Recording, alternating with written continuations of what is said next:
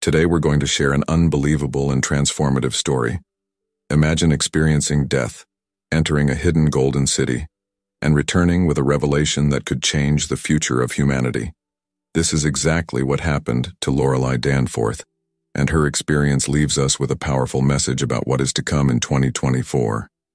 If you are not yet subscribed to the channel, take the opportunity to subscribe now and activate the bell so you don't miss any of our content on spirituality, mysteries, and revelations.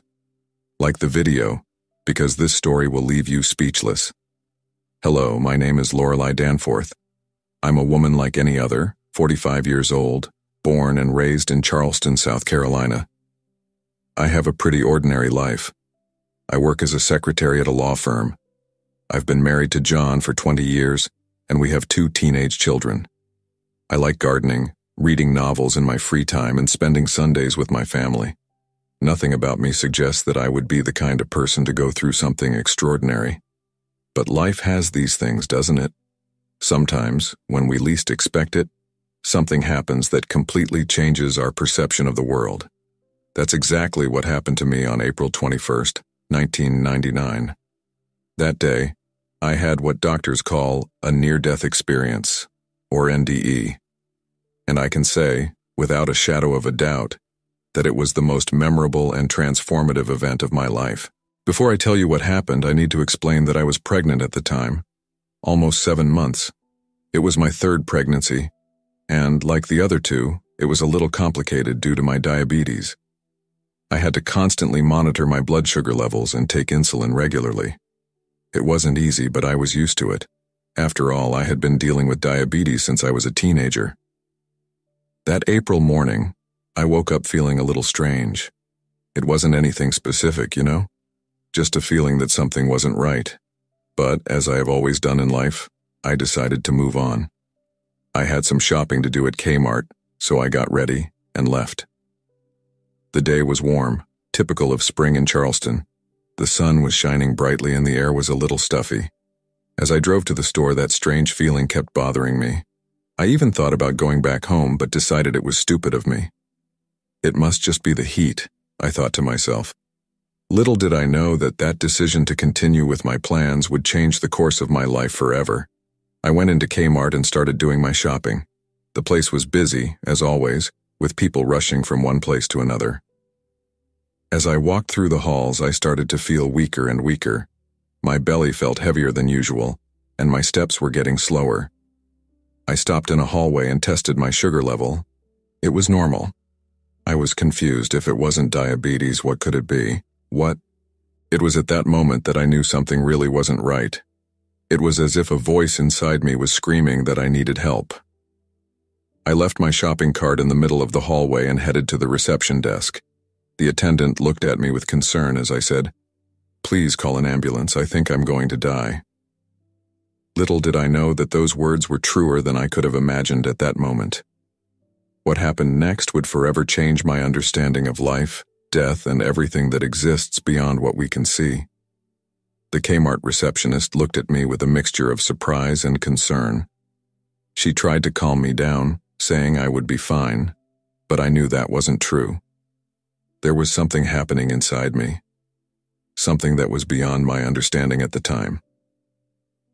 The ambulance arrived quickly. I remember climbing onto the stretcher on my own, even though my body was getting weaker and weaker. The paramedics began checking my vitals, asking questions about my condition. I explained about the pregnancy and diabetes, but all the tests they did seemed normal. Inside the ambulance, the silence was oppressive. I could hear the sound of the siren in the distance as if it were submerged in water. My thoughts were confused, and I felt like I was floating. It was a strange sensation, as if my body and mind were slowly disconnecting. We arrived at the emergency room and I was transferred to a hospital stretcher. It was at that moment that everything changed drastically. Suddenly I felt an immense emptiness inside me, as if something was being ripped out of my being. The voices of the doctors and nurses seemed distant, echoing as if they were at the end of a long tunnel. I heard someone say, "She went into ventricular fibrillation." I didn't understand the meaning of those words at that moment, but I felt they were serious. My vision began to darken around the edges, as if a black veil was being pulled over my eyes. And then, in an instant, everything went dark. I can't say how long I stayed in that darkness. It could have been seconds or an eternity. There was no sense of time. There was no fear. There was no pain.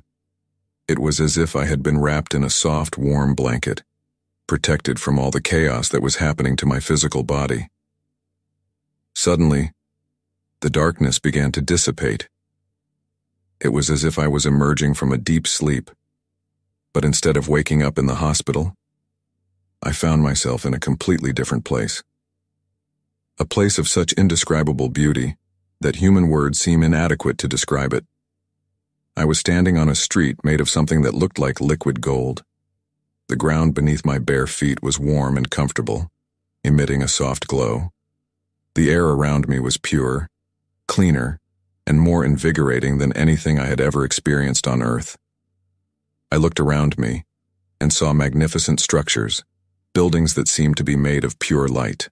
They stood majestically, their fluid, elegant forms defying the laws of architecture I knew. Each building seemed to radiate its own energy, pulsing with life. I began to walk, my bare feet gently touching the golden floor. There was no rush. There was no worry. For the first time in a long time, perhaps for the first time in my life, I felt completely at peace. As I walked, I realized I wasn't alone. There were other people, or were they souls, moving around me. They seemed to be made of the same soft light that made up the buildings. Their faces were serene, filled with a wisdom and understanding that went beyond anything I had ever seen. It was then that I saw him. A being of pure light walked towards me. He didn't have a defined shape, but his presence was powerful and comforting at the same time. I felt a deep reverence, as if I were in the presence of something truly divine. The being of light approached me and, without using words, made me understand where I was. "This is the Golden City," he told me, his voice echoing directly in my mind. "A place that exists both here and on Earth, although it has not yet been discovered there." I wanted to ask 1,000 questions, understand everything about this wonderful place, but something told me that my time there was limited. The being of light continued to guide me, showing me wonders that defied my understanding. As we progressed, I felt a growing connection to everything around me. It was as if every particle of my being was in perfect harmony with the universe. I felt part of something much bigger, something infinitely beautiful and meaningful. It was in this moment of deep connection that I heard a familiar voice calling me. It was the voice of my unborn daughter. My heart was filled with indescribable joy. I knew she was there, somewhere in that kingdom of light, waiting for the right moment to come into the world.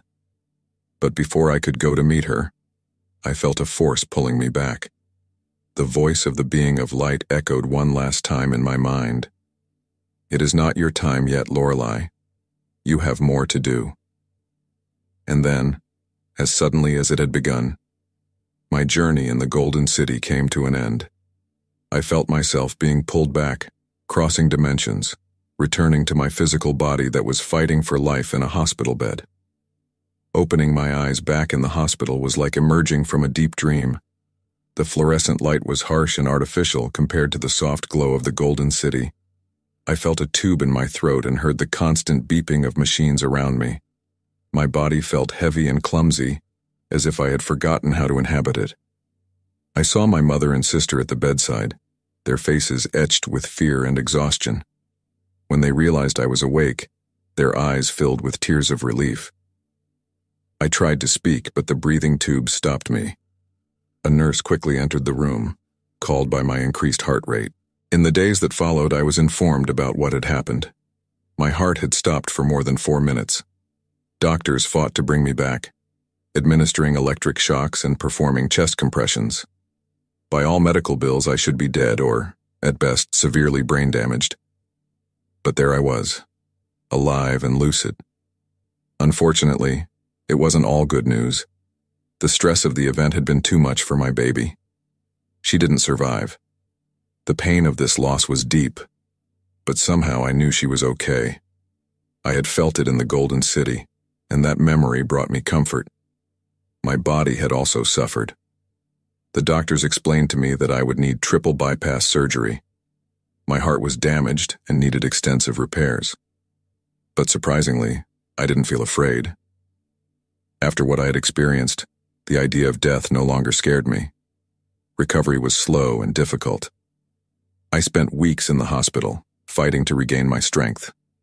Each day brought new challenges, learning to breathe without assistance again, taking the first steps after surgery, dealing with constant pain. But there was something different about me now, an inner strength I never knew I possessed. During this time, I tried to tell people about my experience.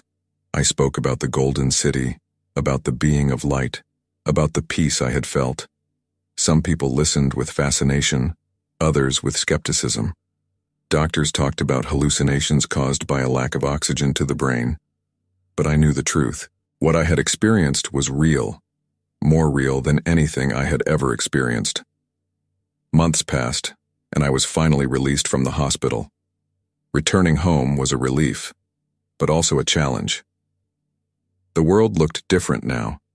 The colors seemed more vivid, the sounds clearer. I found myself looking up at the sky often, remembering the glow of the Golden City. Adapting to normal life was difficult. Sometimes I cried for no apparent reason, feeling a deep longing for that place of peace I had known. The sunlight bothered me, seeming pale in comparison to the light I had experienced on the other side. My doctor explained to me that many people who have near-death experiences report similar feelings. He called it NDE survivor syndrome. But I knew it was more than that. I had fundamentally changed. My perspective on life, death, and the purpose of existence had been completely transformed.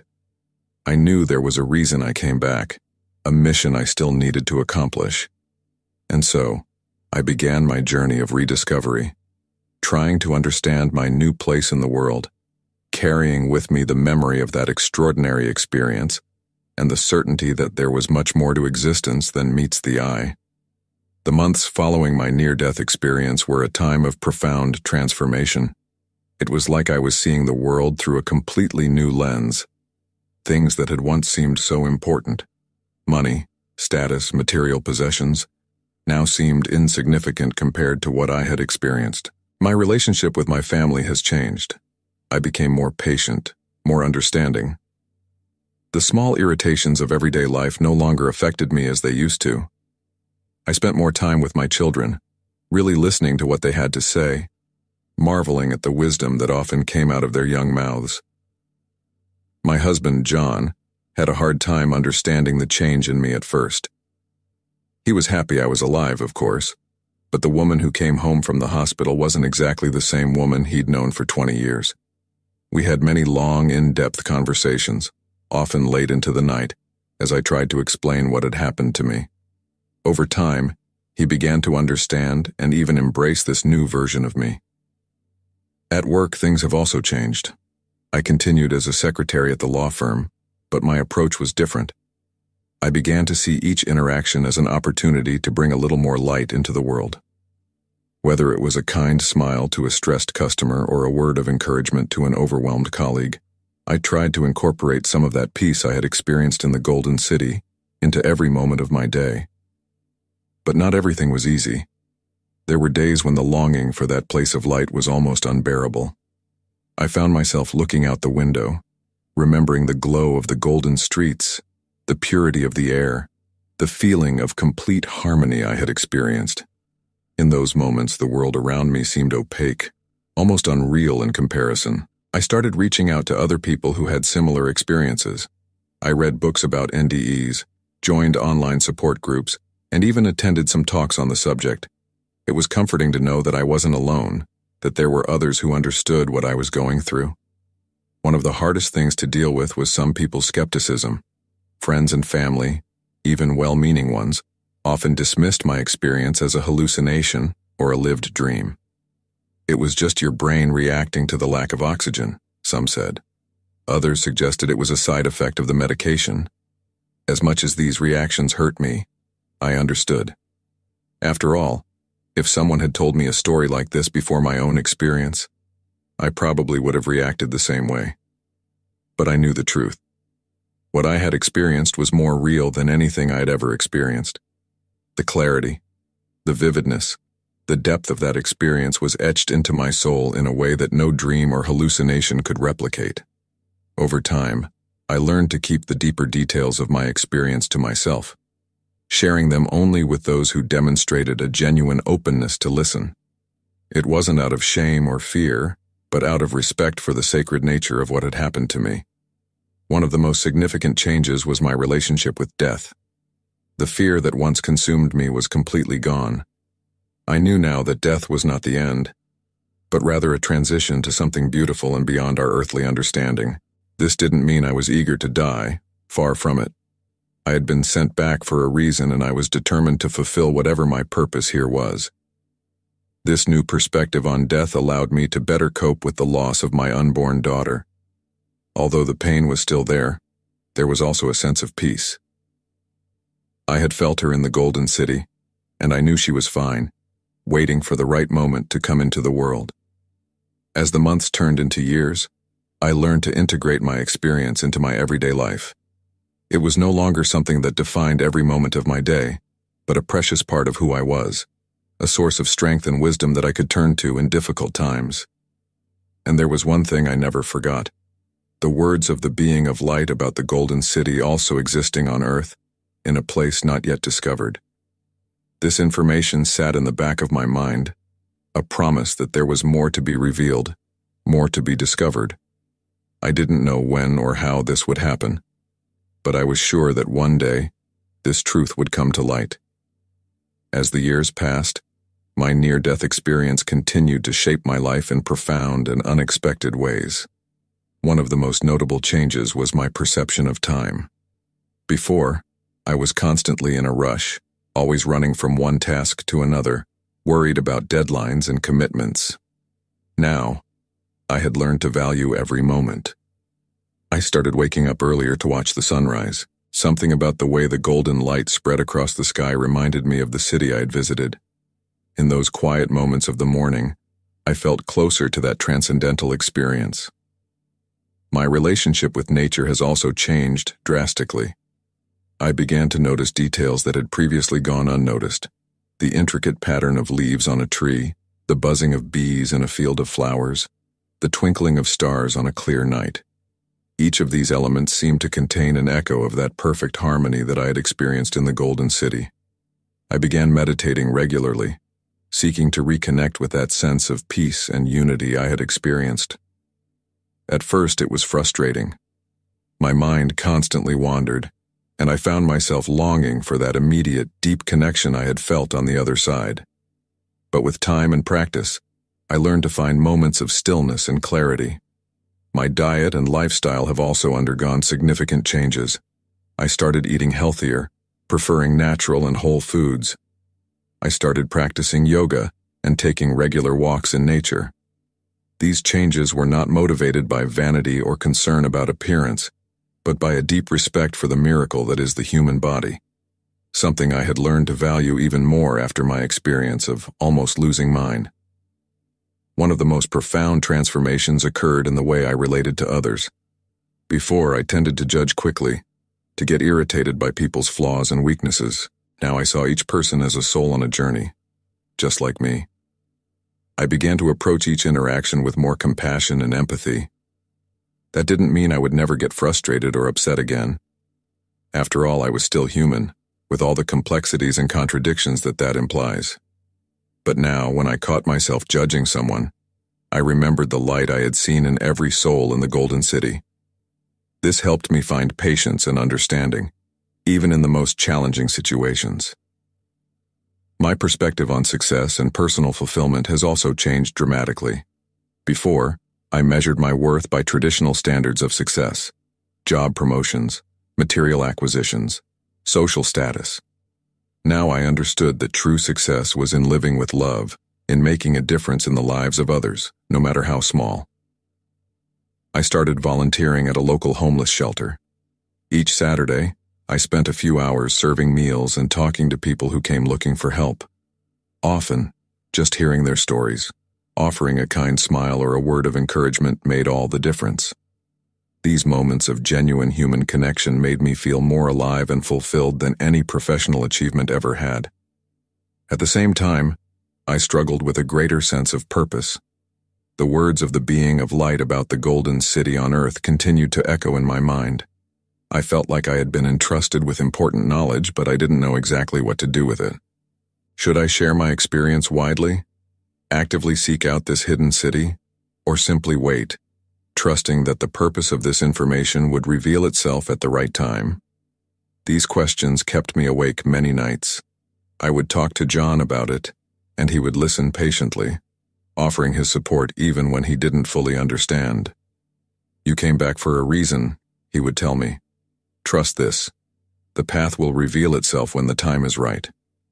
And so I continued my journey, navigating this new life with one foot in the everyday world and the other in something beyond. Each day brought new challenges and discoveries as I learned to integrate my extraordinary experience with the demands of ordinary life. But I knew one thing for sure. My near-death experience had not been the end of one journey, but the beginning of another. A journey of self-discovery, of searching for meaning, and of a deep desire to bring some of that light I had experienced into the world around me. As the years passed, I discovered that living with the knowledge of such a profound experience brought its own unique challenges. There were times when I felt torn between two worlds: the physical world around me, with its everyday demands and responsibilities, and the spiritual world I had glimpsed, with its promise of eternal peace and harmony. One of the biggest challenges was maintaining balance. It was easy to become so absorbed in memories and reflections on my experience that I was in danger of disconnecting from the world around me.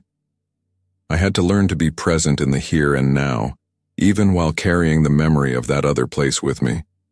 There were days when mundane reality seemed almost unbearably heavy compared to the lightness I had experienced in the Golden City. In those moments I found myself longing for that feeling of peace and total connection. It was as if I were an exile, forced to live in a world that was no longer my true home. But over time, I learned to see these moments of longing not as a curse, but as a reminder that there was something beyond this life, something beautiful and meaningful waiting for us all. It gave me strength to face everyday challenges and inspiration to try to bring some of that light to the world around me. Another significant challenge was dealing with people's expectations. Those who knew about my experience often looked at me differently. Some expected me to have all the answers, as if my brief journey to the other side had transformed me into some kind of spiritual guru. Others seemed to expect me to live a life of perfect holiness, free from human failings or weaknesses. The truth is that I was still human, with all the imperfections and struggles that entails. I had bad days. I got irritated in traffic. I argued with my husband. Every time I failed to live up to these unrealistic expectations, I felt a pang of guilt. It was as if I was disappointing not only the people around me, but also the being of light who had sent me back. Over time, I learned to be kinder to myself. I understood that my experience did not make me perfect or superior, but rather gave me a greater responsibility to try to live with more love and compassion. And that included having compassion for myself and my own flaws. One of the most challenging aspects was trying to communicate my experience to others.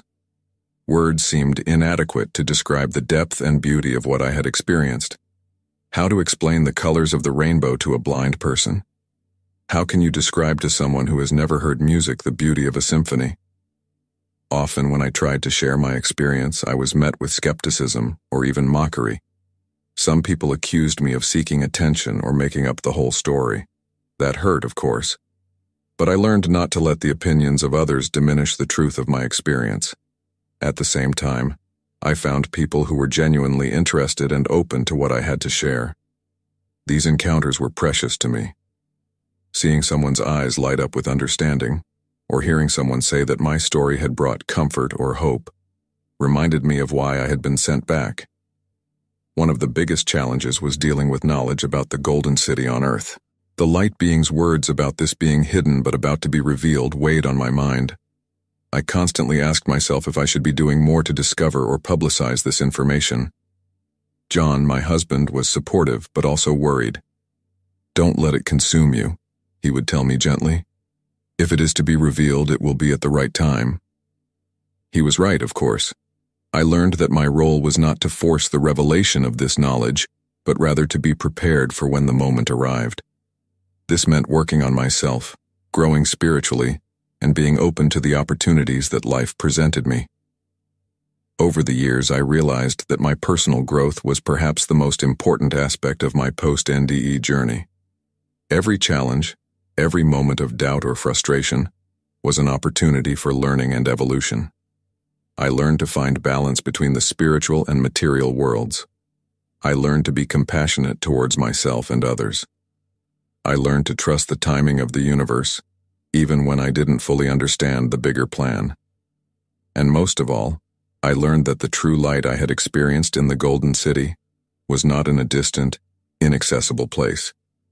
It was inside me, inside every person, waiting to be recognized and shared. This understanding brought deep peace. It didn't matter what the future held, or when, and if, the Golden City on Earth would be revealed. What mattered was how I lived each day, how I treated each person who crossed my path, how I spread a little of that light in each interaction. And so, I continued my journey, grateful for the experience that had changed my life, but equally grateful for the challenges that helped me grow. Every day was a new opportunity to learn, to love, to live fully, not just for me, but for all those I had left behind in that city of light, and for all those who had not yet experienced its beauty. As the years passed, I discovered that my near-death experience had connected me to a world much larger than I had ever imagined. Although I chose to live a relatively low-key life, not seeking public attention for my story, I occasionally met people who had gone through similar experiences. These connections often happened in unexpected and informal ways. Sometimes it was during a casual conversation with a neighbor or a coworker. Other times it was through a friend of a friend who had heard about my experience and wanted to share their own. I particularly remember one woman, Sarah, who I met at a parent meeting at my children's school. She had lost her daughter in a car accident a few years earlier and was struggling to find meaning in life. When somehow the subject of near-death experiences came up, I saw his eyes light up with interest. I shared with her a little about my experience, about the feeling of peace and love I had felt, about the certainty I had that death was not the end. I saw tears in her eyes as she listened to me, and later she told me about a similar experience she had shortly after her daughter's accident, an experience she had never shared with anyone for fear of not being believed. In the months that followed, Sarah and I became close friends.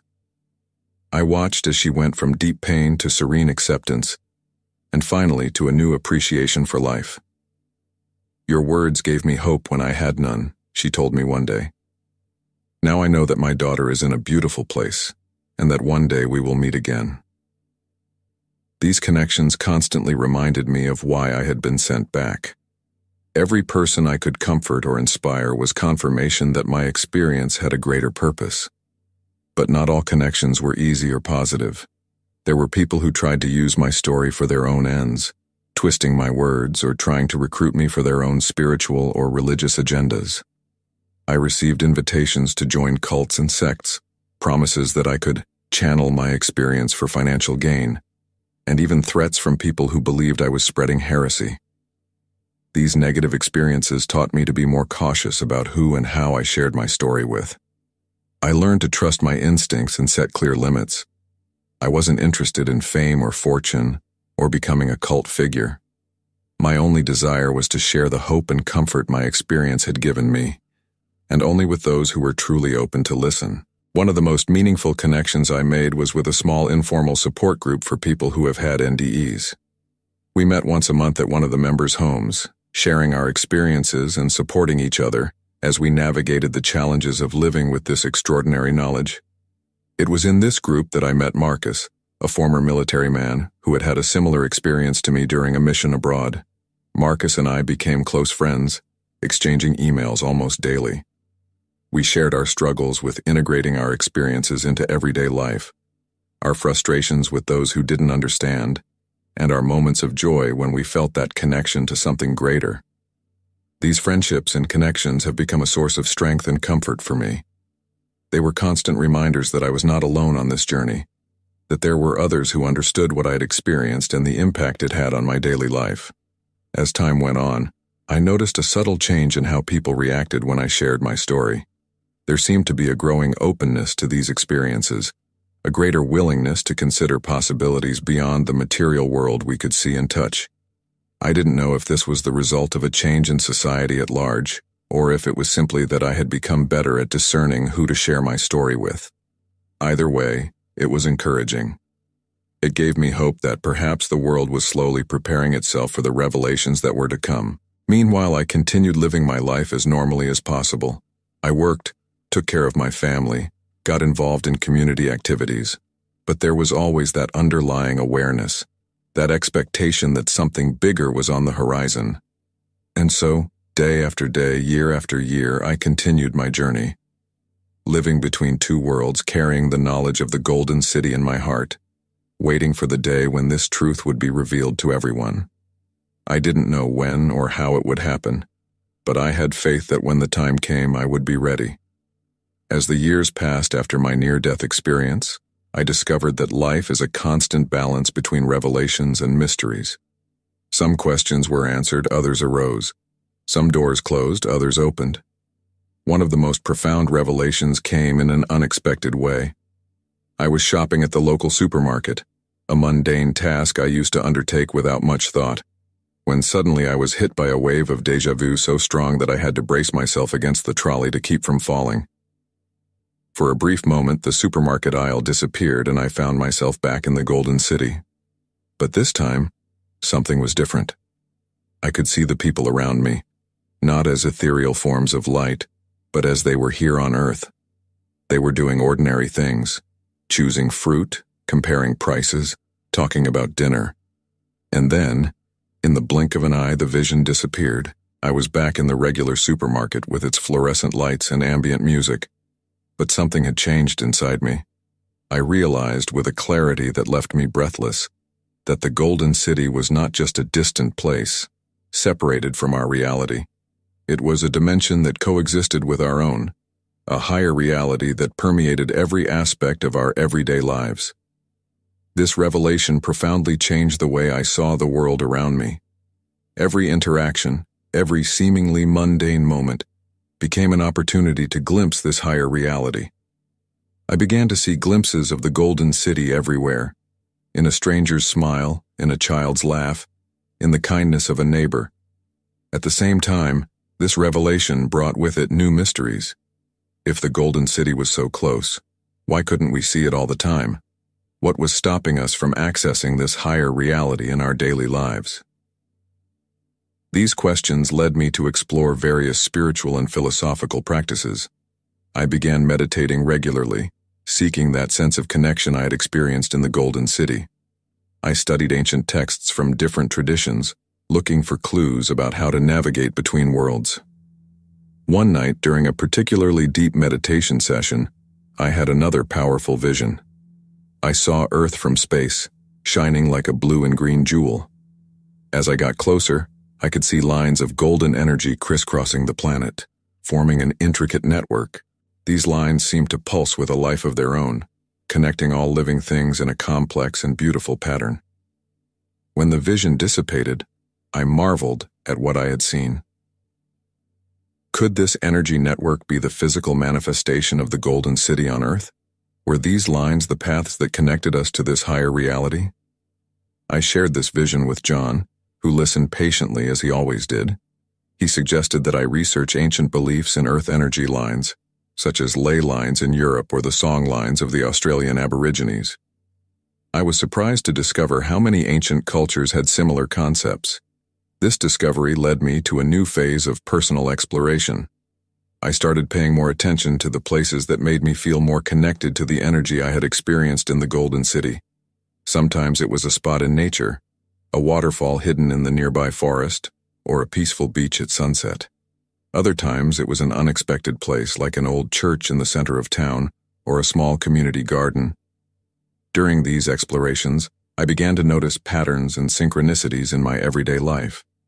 Chance encounters that seemed charged with meaning, vivid dreams that seemed to contain important messages, moments of sudden clarity that came out of nowhere. One of the most memorable experiences occurred during a walk in a local park that I had frequented for years. It was an ordinary autumn day, the leaves starting to change color. Suddenly, I felt a subtle change in the atmosphere. The air seemed to vibrate with a familiar energy. For a moment, I had the dizzying sensation of being in two places at once, with my feet firmly planted on the grass of the park, but my spirit soaring in the golden streets of the celestial city. The experience was brief but intense. When I came to, I was panting and with tears in my eyes. I looked around and noticed that the park seemed different somehow. The colors more vibrant, the sounds clearer, as if a veil had been momentarily lifted. This experience reinforced my belief that the Golden City was not just a metaphor or a distant place, but a tangible reality that sometimes manifested itself in our world. But it also raised new questions. Why did some places seem more prone to these demonstrations? What made certain people more sensitive to these energies? I returned home with more questions than answers, but also with a renewed sense of purpose. I began keeping a detailed diary of my experiences and observations, hoping that one day these records might help unravel the mystery of the Golden City. As time passed, I noticed subtle changes in myself. I became more sensitive to the energies around me, more in tune with the nuances of human interactions. I began to have insights and intuitions that often proved surprisingly accurate. John noticed these changes in me. One night, as we were sitting on our porch watching the stars, he took my hand. "You look different," he said softly. "More present somehow, like he's seeing things the rest of us don't." I smiled, grateful for his understanding. "Sometimes I feel like I'm living in two worlds at once," I confessed. "The world everyone sees, and another world just beneath the surface, full of light and possibilities." John nodded thoughtfully. "Do you think that one day we will all be able to see this other world?" "I hope so," I replied. "In fact, I believe this is what we are heading towards. The revelation of the Golden City. I think it will not just be the discovery of a physical place. It will be a collective awakening, a change in the way we perceive reality." As we talked, I felt that familiar sense of anticipation rising within me. Something was coming, I could feel it. The world was changing, slowly but surely. And somehow, I knew that my near-death experience and everything I had learned since would be important when the moment of revelation finally arrived. But for now, my task was to keep living, observing, learning. Each day brought new discoveries, new mysteries to contemplate. And in every moment, I carried with me the memory of the Golden City, a beacon of hope and promise for the future. As the years passed, I began to notice a subtle but undeniable change in the world around me. It wasn't something I could pinpoint, but it was as if a collective consciousness was slowly awakening. People everywhere and from all walks of life seemed to be more open to ideas and experiences that they would previously have dismissed as fanciful or impossible. I've seen it in small things, like the rise in popularity of meditation and mindfulness, and in bigger things like the growing interest in near-death experiences and other unexplained phenomena. In my work as a secretary at the law firm, I noticed that even the most skeptical and pragmatic lawyers started talking about work-life balance, about the importance of mental and spiritual well-being. Clients came in talking about mystical experiences or powerful intuitions that had influenced their business decisions. In the local community, I saw an increase in interest in holistic health practices, in organic and sustainable agriculture, in alternative forms of education that emphasized the holistic development of the child. It was as if people were rediscovering an ancient wisdom, a connection to nature and the universe that had been forgotten. My support group for people who have had NDEs has gradually grown over the years. What started as a small circle of 5 or 6 people has expanded to more than 20. Each new member brought their own unique story, their own perspective on what they had experienced on the other side. And although the details varied, there were common themes that came up again and again. Light, unconditional love, a feeling of connection to everything. One night during one of our meetings, a new member of the group, a young artist named Mia, shared something fascinating. She said that since she was a child, she saw the world in a different way. I could see auras around people and objects, and sometimes I saw patterns of light and color in the air that no one else seemed to notice. As Mia spoke, I felt a shiver run down my spine. His descriptions of the patterns of light and color were incredibly similar to what I had seen in the Golden City. Could Mia somehow constantly see what I had only briefly glimpsed? This possibility opened a new world of speculation. What if there were people among us who could naturally perceive these higher realities? What if, instead of being a rare and extraordinary experience, the perception of the Golden City was something we could all learn to access? I started researching more about synesthesia, extrasensory perception, and other phenomena related to expanded consciousness. I discovered that there were more people like Mia than I realized. Individuals who reported unusual sensory experiences that seemed to transcend our normal physical reality. As I approached 60, I felt a growing sense of urgency. The date mentioned by the being of light, September 19, 2024, was approaching. I didn't know exactly what to expect, but I had a strong intuition that it would be a significant turning point. I started to notice more synchronicities in my daily life. Repeating numbers appeared everywhere. On clock times, on license plates, on shopping receipts. Casual encounters led to deep, meaningful conversations. Books fell from the shelves, opening to pages that seemed to contain exactly the information I needed at that moment. And I knew, with a certainty that came from the depths of my soul, that my journey was not over. In fact, it was just beginning. The Golden City had revealed itself, and now it was up to us, all of us, to learn to live in this new reality, to bring a little of that light and love into every aspect of our lives. The future was full of endless possibilities, and I couldn't wait to see what came next.